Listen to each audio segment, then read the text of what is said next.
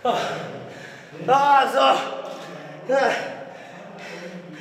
年のベストオブザスーパージュニア全員総当たりだよ。全員と当たるんだ。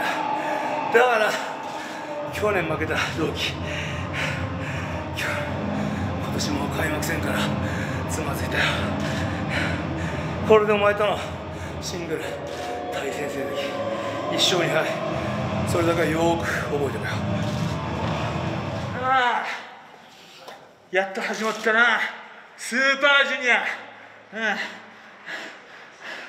ブッシュ、エセルチャドール、いや今お前ルチャカブレブッシュ、今日まで1勝1敗、メキシコの3本勝負で言ったらな、イーブン。今日俺はてめえに勝った。ようやく俺はてめえにな勝った気分だよ。ブッシュ、俺はなお前のことは気に食わねえよ。マスクも使う技も気に食わねえ。まあでもな、お前の実力は知ってんだよ。そんなんだ試合すりゃ分かんだよ。そうじゃなかったら間違ってても IWGP ジュニアヘビー級王者なんかなれねえだろ。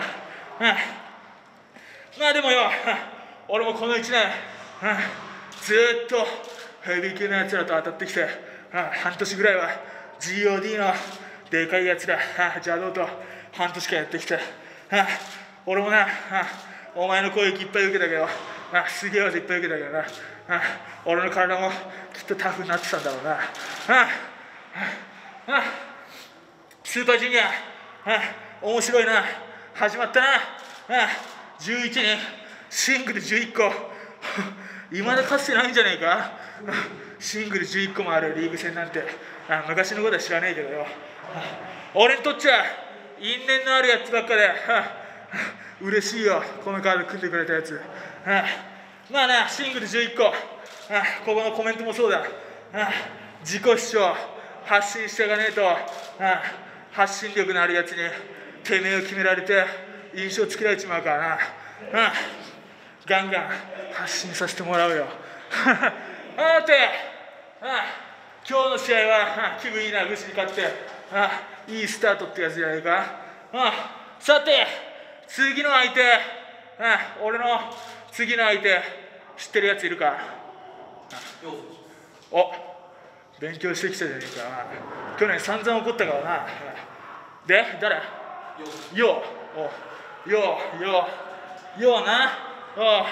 ようって言うとテキサスみたいになっちまうけどよ。どうだ、心の病は治ったか、癒えたか、元気になったんだろうな。おめえにも因縁があるぞ。